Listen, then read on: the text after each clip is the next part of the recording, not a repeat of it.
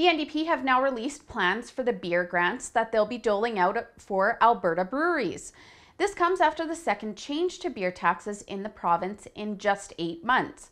The NDP changed from a graduated tax for breweries based on size, where breweries based outside of BC, Alberta, and Saskatchewan were charged $1.25 per litre of production. This is because the three provinces have a deal under the New West Partnership Trade Agreement. But just a few weeks ago, the NDP changed the tax structure again. They're now charging all breweries outside of Alberta $1.25 per litre to bring their product into the province. And they did this to avoid more court proceedings with Steam Whistle, a brewery based in Ontario that claims that the tax is unfair to them. But the tax is also unconstitutional under Section 121 of the Constitution, which states that goods should be permitted freely inter-provincially. Now, BC and Saskatchewan are claiming that they're being treated unfairly by the new rules and that it violates the New West Partnership Agreement.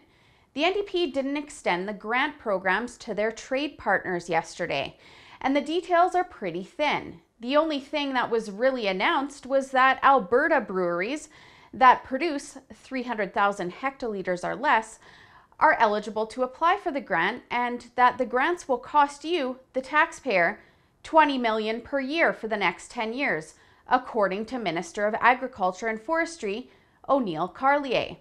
And judging by what little information we have now, it suggests that the NDP are just making things up as they go along.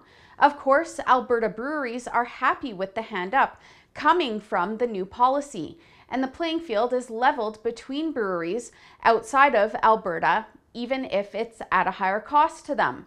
The rules surrounding the grants are unclear, but what's certain is that the tax is unconstitutional and that the Alberta government are alienating their trade partners. Honestly, I'm not sure how they come up with this stuff, because it just appears that they're continuing to dig themselves deeper into a hole that they're never going to be able to get out of. As of the time of the airing of this story, Joe Ceci, Minister of Finance, says that there are ongoing negotiations between Alberta and Saskatchewan.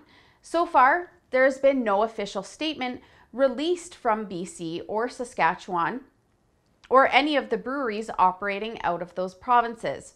But I'll keep you updated as the story unfolds. For the Rebel.media, I'm Holly Nicholas. Thanks for watching. Click here to never miss a Rebel update. Want even more of the Rebel? Well, click here to become a premium member.